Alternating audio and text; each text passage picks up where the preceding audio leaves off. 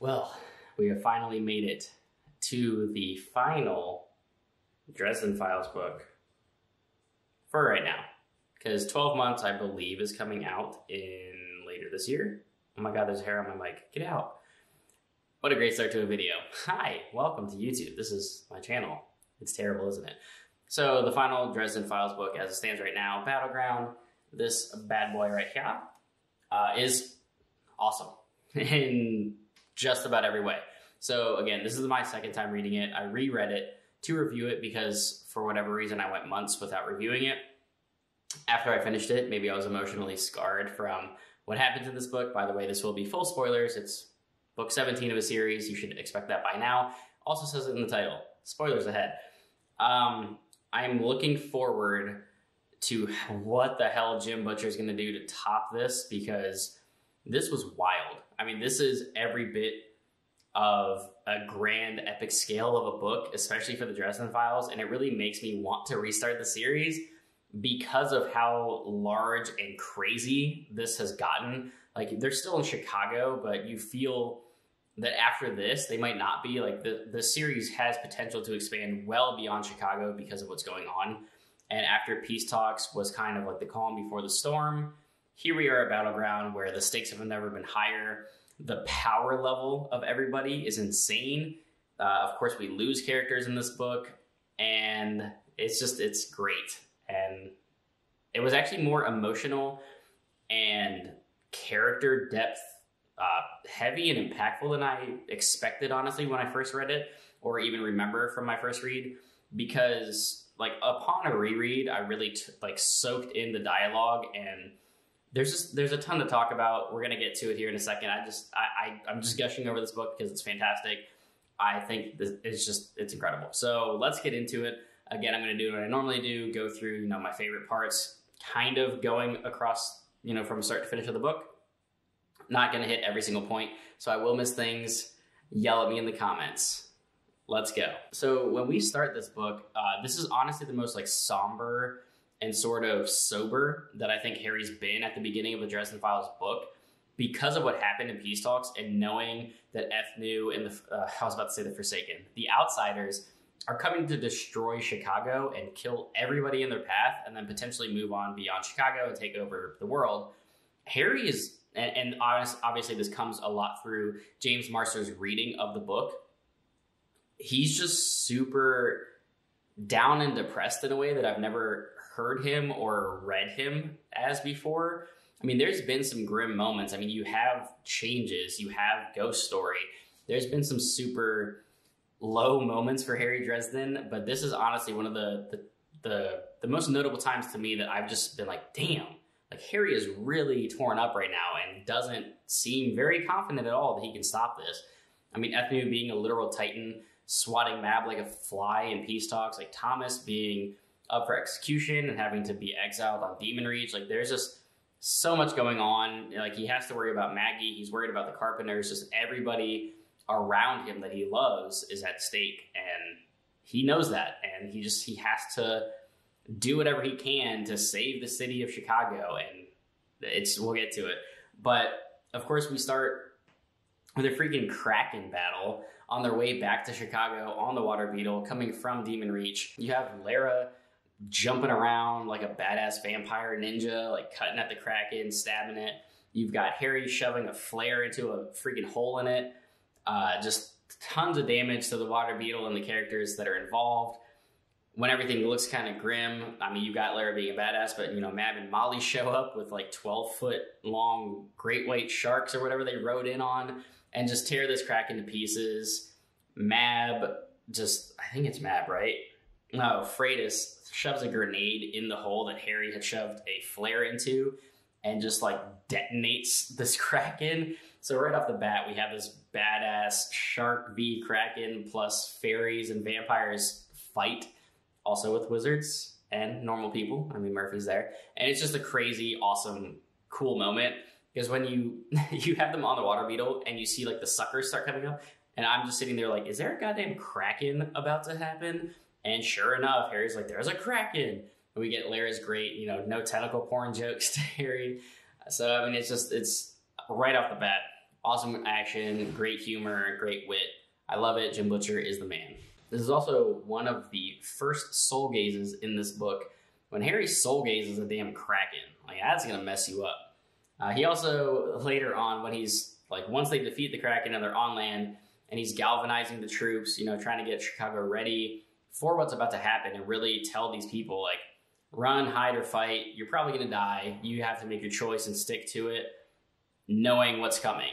And he, of course, is, you know, after his big speech, and he's getting people, you know, designated spots, like, all right, let's get the defenses going. You have these dipshit police officers, Rudolph, and who's the other asshole? Bradley, that try to arrest him and be like, come on down, like, it'll just take a few hours here. He's like, I literally don't have time. Like, Chicago's gonna explode, and I need to be here. And they're just like, shut up, Dresden.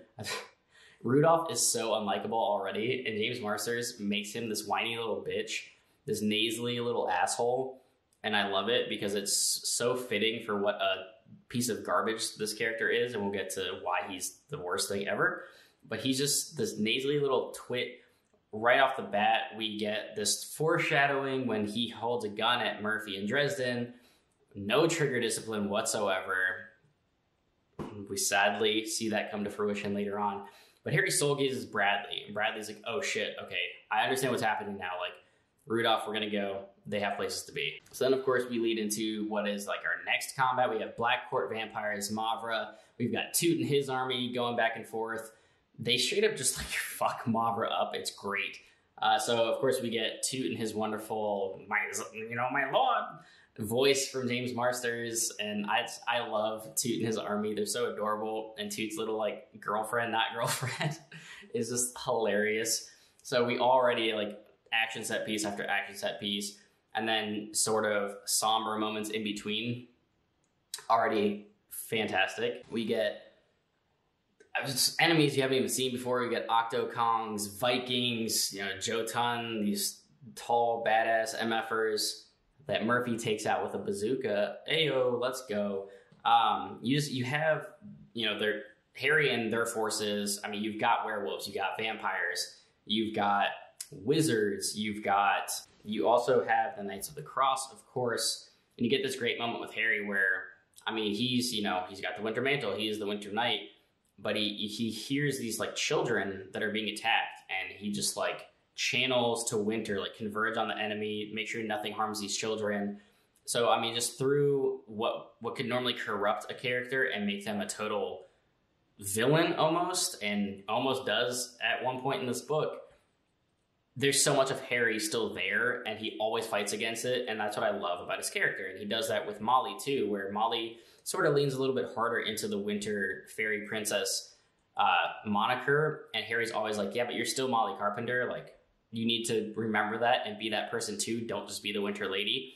So it's awesome to get these good characters in these positions of crazy power and potential evil, and having to balance that, it's fantastic. To what has been a controversial scene upcoming where Harry's 1v1 against the Jotun and just boasting about his, you know, capabilities and his triumphs just so the Jotun, like, respects him. It's just a great Vikings kind of moment. And then we get Murphy blowing the Jotun a nice little hole in his face with a bazooka. And she's just like, yeah, this is what I brought. I'm useful.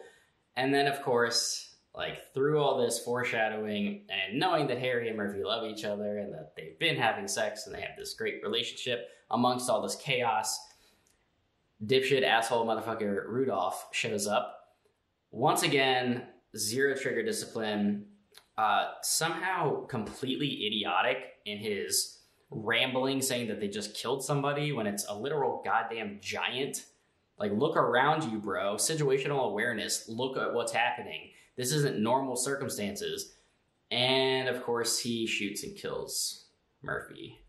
And just the way that it happens in the book, just the fact that they're trying to disarm him, like, they're trying to talk him down, and he just panics and shoots her. Now, look, when I first read this, when I got to that moment in the book, I was incredibly pissed off. I was ready to punch a wall, as far as just like, I felt Murphy got robbed of a good death in that moment. I've sort of come around, you know, it being months in between my first read and rereading that moment now. simply because I think it is handled well. I just disagreed with what happened because I wanted her to get a better death, if that makes any sense. Like, at the time, I preferred that, like, she would have died fighting the Jotun or something like that, like trying to save Harry and dying in the process, as opposed to just this regular asshole cop in a place that he shouldn't be and just shooting and killing her accidentally. I felt like it was awful, but I guess it's also good because, one, she's human. She has no real business fighting with literal gods around her and vampires and werewolves and all this crazy shit that's happening. And it just kind of shows that anything could happen to anybody at any moment. I mean, especially a human character. Like, she could just die. And I get it. I still don't love it. But I've come around to it. It certainly did not make me hate the book. I love this book. I think it's the best Dresden book that I've read. It absolutely did not make me go back and hate the rest of the series like you psychopaths. They go back and 1-star every Dresden book because fucking Murphy got shot. What are you, crazy? That doesn't take away from what happened in this entire series. So there's my little rant there. But it still hit hard, even when you know it's coming and you see the foreshadowing, you know this moment's going to happen. My biggest gripe with it is Harry didn't just get to completely obliterate Rudolph. Like, I wanted to see him go Jason X on him, just freeze his face and, like, smash it into the ground or something. Like, I wanted him to just obliterate him. And I get it. You don't really want that for Harry as a character because he would probably be too lost at that point. And I mean, he damn near gets there with, like, Butter's in his way, with Sonya in his way. I mean, he basically fucks both of them up and then finally gets to the point where Butters calms him down and then he just breaks. And he's just like, he took her from me. Like, this isn't fair. And you just get this crazy, impactful, emotional moment where Harry just lost the love of his life again. Because before it was Susan, and we saw how that ended. Now you lose Murphy to this dipshit that just accidentally shoots her, and then you still have to go defend and save Chicago from a Titan in the Fillmore. And it's just like, how powerless must you feel in that moment? You have such great power, and you couldn't save this woman that you love. Like, it's so well done and emotional, and as much as I hated it at the time, and I just wish he had, like, a more warrior's death, we get that moment with Guard later where Harry basically is us saying, like, it's not fair, like, it wasn't a clean death or whatever, like, she deserved, and Guard's just like, how dare you? Like, she just killed a fucking Jotun. Don't you dare take that away from her because of how she fell in combat. Like, don't discredit anything she did because and it's just, that moment is fantastic.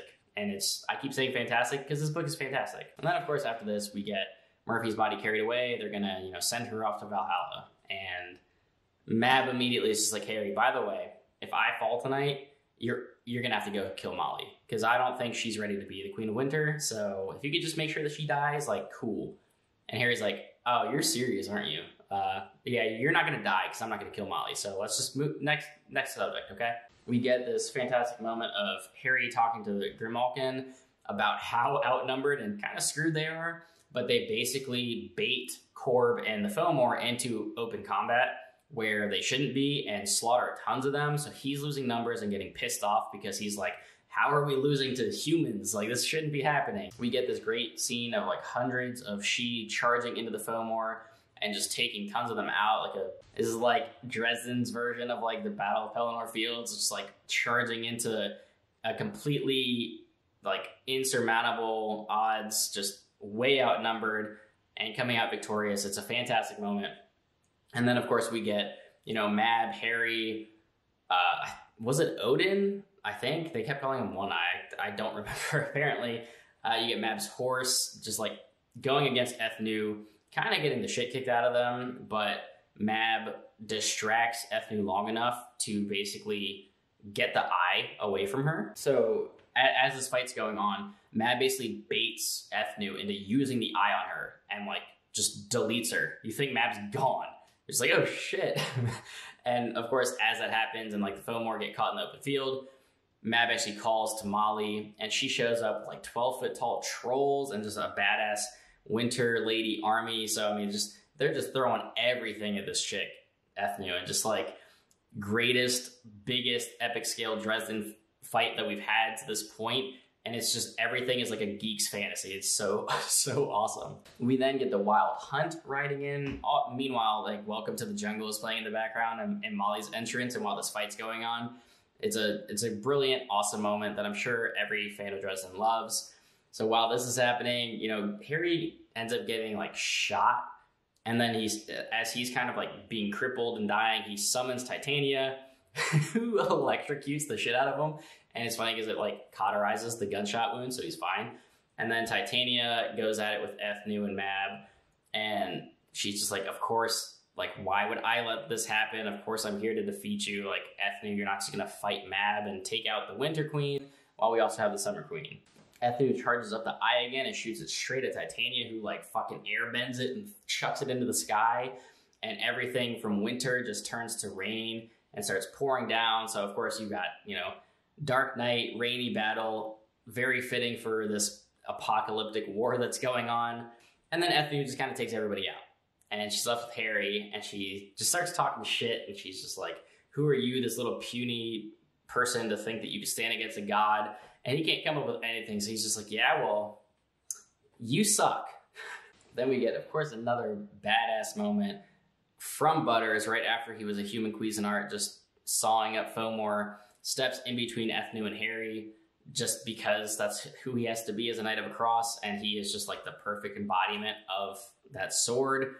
And then, of course, we get Ebenezer joining the fight. I mean, everybody is here for this battle. We then get the Archive. Yeah, remember her? She's a badass MF for herself. So we get the Archive throwing around her power. We get Marcone showing up with Guard and Hendrix, and Sonya rejoins the fight. But he kind of loses his sword after he cuts Ethnu, so like you can see that she can bleed. She's clearly getting worn down, but she like chucks the sword into some fire. And I guess I've been told that you can't actually destroy the sword that way, so they might just have to like dig it out of the rubble or reforge it if it's messed up. I don't know how the swords work, I'm sorry. We of course then have this great moment where Ethnu's kind of distracted, and Lara just like freaking ninja stealth like kicks the shit out of Ethnu, and the eye goes flying. Marcone picks it up, and he's stalling to give Harry time, and Marcone just starts talking shit, and you're just like, well, like, Marcone's human, right? Like, he didn't pick up the coin before, as far as we know. He's talking shit to Ethnu, and she's just like, who are these garbage humans talking to me this way? This isn't cool. And he's like, be a good girl and go get the eye, and like chucks it into Lake Michigan. It's just like, damn, dude has some balls. And then, of course, Ethnu's just like, peasant, and like, just breaks his neck, and Harry's just like, oh my god, Marcone's dead. And like rushes over to him, and Marcone is just like, ugh. Oh, good, it worked. And Harry's like, what the fuck? He's just like, yeah, of course. Like, you think I didn't pick up the coin, you dipshit? And starts growing horns. So we're just like, all right, so now we have badass, fallen, Denarian, like, whatever, however many titles he has now, Marcone. Who's going to be an ultimate antagonist upcoming? Because, damn, now we've got, like, superpowered Marcone. So then, of course, Harry, Marcone, and Bob are working to bind Ethnu, and when Harry brings Bob into it, he's just like, what the fuck? No, get me out of here! Which Bob's always hilarious. So, of course, they're working on binding her, and as they're doing it, Ethnu just, like, shows, like, projects, like, an image almost to Harry of, like, the Carpenter house, and how all the Fomor, or, like, the human troops had gone in, like, gunned down Michael and killed everybody. Maggie, like, everybody's dead. And Harry, I guess, like, starts to kind of believe it, and he's like, oh my god, like, I can't save anybody, everybody's dead. And he's just like, hey, I forgot the dog. She's just like, what? It's like, yeah, the dog, Mouse. He's like, he's always with her. He's like, none of that shit happened, that's not real. And she just freaks out. She's just like, she's like, someone betrayed me. And then, of course, we get Harry finally calling Alfred, Demon Reach, to come sweep her up, and you just get this giant, like, Demon Reach tidal wave to come wash Ethnu away and go bind her ass on Demon Reach, which is terrifying in itself. And then, of course, we have, like, the aftermath of that. Once they finally have kind of, like, defeated everybody, Ethnu's bound on Demon Reach, and you have this Marcone versus Harry moment where Marcone is just like, you know, I could definitely kill you right now, but I feel like that's going to happen later. And Harry's like, yeah, like, at some point we're going to have to fight. And then Marcone's like, well, I guess lucky for you, you took down a Titan. Like, here's the eye, and, like, vanishes. So, of course, Harry's left with the eye. It looks like he just killed Ethnu and got rid of her. Power play by Marcone. He knows what he's up to. And we'll see at a later date when they're going to have to fight. We finally get, falling action. We get Harry taking Justine finally to go see Thomas on Demon Reach, only to learn that he's like, oh shit, Thomas was saying Justine, she's possessed by he who walks beside. And that's not good. So we do get that moment of kind of her being left there to be caught up by Demon Reach 2. So like everybody's in jail. Harry gets out, basically almost killing, like dying in the process kind of, but he's fine. And then of course we get the moment that I talked about where Harry's talking to Guard about Murphy's sacrifice. Fantastic moment there. We get Ramirez's punk ass coming back to talk to Harry about how the White Council has tossed him out. And he's kind of like a rogue wizard. And Harry's like, this is bullshit. Like, I saved everybody. So now, like, the White Council is against him. And when he's telling Michael about this, Michael just goes on a tirade, just swearing, cussing like a sailor. It's hilarious because Harry's just like, Michael's cussing right now. What is happening? Because he just thought it was total bullshit that they cast him out. It's great. We then, of course, get what 12 Months is going to be about, where Lara and Mab basically decide that Harry and Lara are going to get married in a year, which is kind of, Harry's like, can we at least wait? What the hell is this? Because they want to sort of join the Fae and the Red Court to be kind of like a power couple thing. So we'll see what happens with that relationship. Maybe Harry will have more kids. Molly finally does return home to tell the Carpenter family that she is indeed the Winter Lady, and Michael and her mom are just like, duh. But you think we're stupid? Like, we know that. But thanks for finally telling us. That doesn't get you out of doing dishes and shit, though, because you're still our daughter. So it's just a great, wholesome moment to sort of end on, which, of course, leads us into Christmas Eve, which is just the most adorable, wholesome Dresden tale in the land. Maggie gets to meet Santa Claus. It's just a wonderful, nice moment to have after the sort of exhausting battle that was Battleground and losing Murphy. Christmas Eve kind of makes up for it and doesn't make it hurt so bad. So that is Battleground. It is epic in every sense of the word. Yes, there's a lot of action. It's the most action-y Dresden book that exists, but there's so much great dialogue. There's so many great, impactful, emotional moments that you honestly don't expect from something that's this action-heavy, and it's just balanced so well. I love this book. It is great. I will likely read the series again from start to finish because I want to see how this quaint little, like, urban fantasy noir novel turned into what it is now and what it's going to become beyond, because we're still 5 books away from the conclusion of this arc and then the 3 epic trilogy books. I mean, we're going to be reading Dresden for a long time. I can't wait. It's excellent. I love this book. Read it if you haven't. If you're watching this, I just spoiled the shit out of the book, so hopefully you've read it. And man, the wait to 12 months is going to be tough. And when we finally get there, I'm sure it's going to be a doozy. So until next time, guys, keep reading.